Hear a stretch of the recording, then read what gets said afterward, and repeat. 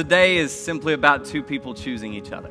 Choosing each other. It's a celebration of love, friendship, family, commitment, and two people who are in it forever.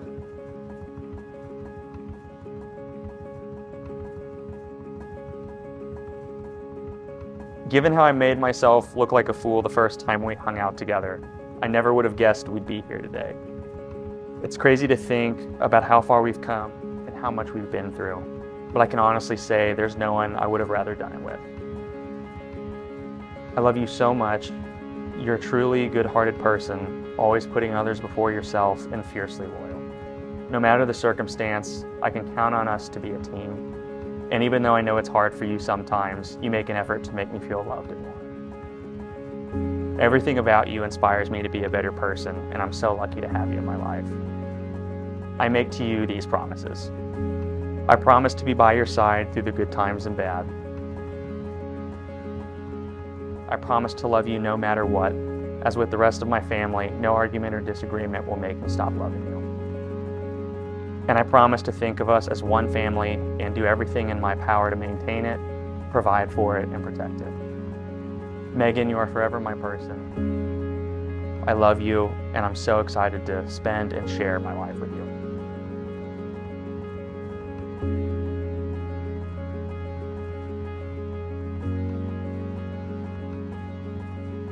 Connor, from the day that I met you to the day that you picked me up in your Camaro for our first date, to our rehearsal dinner last night, you have never ceased to amaze me.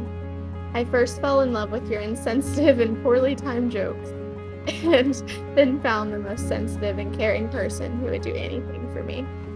You are so hardworking, the best provider for us, so driven, insanely handsome, charismatic, hilarious, genuine, fun, and the most loving person I know. And I would move to the end of the earth for you. I'm so glad we found each other. Our relationship has always been so pure, honest, fun, and easy. I can't wait to see how we grow together and how we hopefully will start a family together. I know you'll be the most amazing husband.